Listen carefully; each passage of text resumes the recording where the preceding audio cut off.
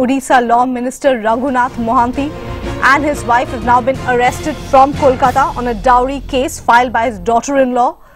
The ex-minister and his wife are accused by their daughter-in-law of dowry harassment.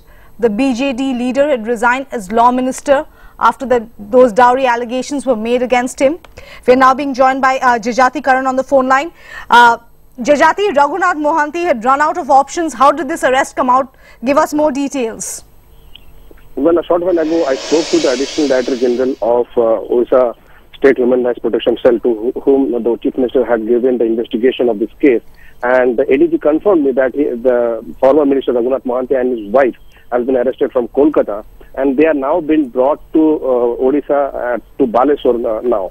And remember, when this complaint was filed by the former minister's daughter-in-law on 15th of this month, the very next day, the Chief Minister had summoned the former law minister, and he was asked to resign. Immediately after tendering his resignation, the former law minister went underground, and he could not be traced since then. There was a lot of pressure from the opposition, both in the assembly and outside the house, and there was street protest putting pressure on Naveen Patnaik to immediately arrest the former law minister. And it's almost after 2 weeks that the Human Rights Protection Cell has been successful in arresting the former law minister and also his wife from Kolkata. Remember, the former law minister's son has already been arrested, and the pressure was mounting to arrest the former law minister immediately. Okay, thank you, Jajati, for getting us up to speed there. More on that on our website, ibnlive.com.